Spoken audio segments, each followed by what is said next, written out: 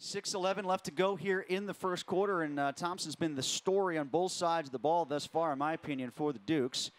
Gaspin with some protection as the tight end set up in front of him. Scott, drop back here, able to get away from Jerkovic. Lost one deep down the sideline, turning and making the play for the interception in the defensive backfield was Spencer DeMetal. DeMetal read it perfectly, and the Dukes get their second consecutive defensive drive, ending in a turnover. Amundsen getting a lot of playing time here. Didn't get word on Sidebotham. As now Hines gets through the second wave. Can he beat the defensive back to the end zone? Switches hands, tries to stiff arm, and gets in. A.J. Hines from 57 yards away. The Dukes get on the scoreboard again to make it 13-0. 2 quarters in, 2 scores for Hines. Parr looks around. Spiral pass towards the end zone. Caught. Touchdown. Duquesne scores again as Dominic Thiemann catches the TD pass from Parr, and it's 19-0 Dukes with 9:47 left to go in the second.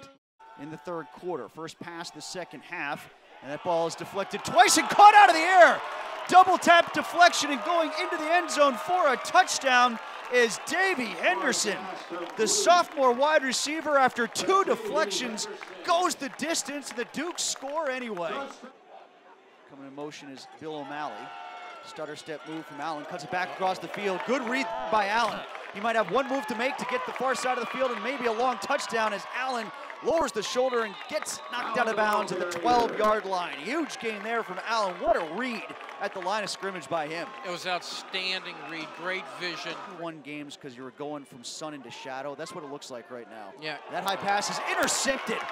Pickoff coming back the other way. It is Ty Williams. Tries to make a move, and he's thrown out of bounds.